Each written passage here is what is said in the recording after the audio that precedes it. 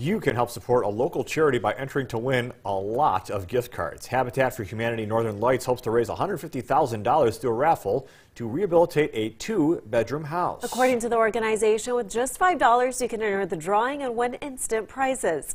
Executive Director Roxy Volk explains some of the prizes on the line. Our first prize is $500 gift card for Slumberland, Carpetland, or Carpet Garage, a $500 Visa gift card donated from Town and Country Credit Union. The next item is a membership with Spartan Firearms. It's a 1-year membership that's valued at $500. And then we have a $400 Shields gift card. And then our last prize is Bose earbuds. Drawings will be held March 5th. For more information on how you can purchase a ticket, head to our website, kxnet.com.